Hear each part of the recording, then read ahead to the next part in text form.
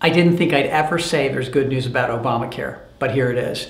Obamacare, at 2,700 pages of legislation, I can't imagine wading through that as a professional legislator or a lawyer, but as a physician, there's no way I have time for that. I just do know that more regulation for me is probably a problem. The good news is that as more and more of your health decisions are going to be made outside of your own reach in terms of your health care, that means that you don't want to rely on that system entirely.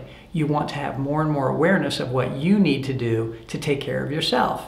Because if you can, ounce of prevention worth a pound of cure, grab a hold of that thought process. If you can do that and think about what is an ounce of prevention? What can you do? Cut your sugar, exercise more, eat properly, all those things. The government can't do that for you.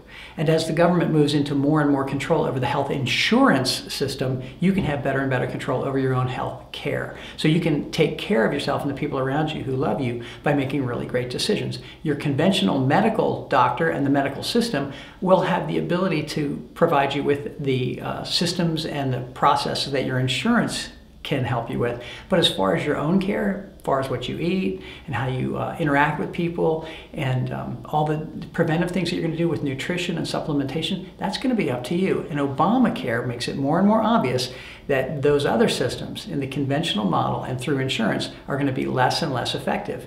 You win, because when you take care of yourself, you'll do much better. So remember, the conventional system is very, very helpful when you have an acute illness, an emergency, you need to be in the hospital, wonderful. But when it comes to long-term stuff, that's up to you. So figure out a way that you can work with your insurance and taking care of yourself, because we're better together.